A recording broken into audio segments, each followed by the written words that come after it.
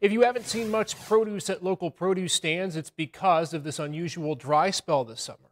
Yeah, so if your grass is dry from a lack of rain, consider farmers' crops where they haven't seen rain for days or even weeks at a time. But today, finally, there was some rain.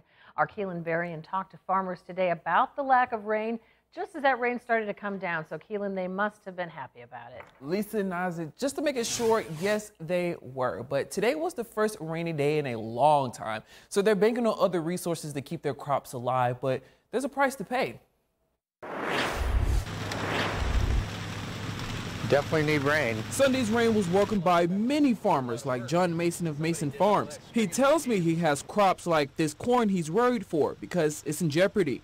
It's all because of one reason. We just haven't got any rain. I mean, we've had about 1.5 inches, 2 inches in a month and a half. And Mason is right. We haven't been getting any rain. In fact, in the month of June, we had more than a 2-inch rainfall deficit. And until today, July is also fairly dry.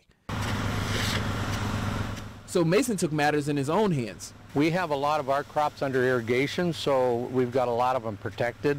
We've been irrigating 24 hours a day for the last month or more. Except he's not using it for his strawberries. Those are watered by hand.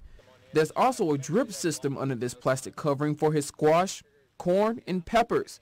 But everything comes at a price with higher fuel prices. I think the last time I seen, I guess it went down a little bit this week. I was up to $5.35 a gallon for off-road diesel. That's almost 3 times what we were paying 3 years ago. In addition to the rise in fuel costs, John is also worried about Mother Nature's cooperation because we're entering the hottest time of the season from now through August.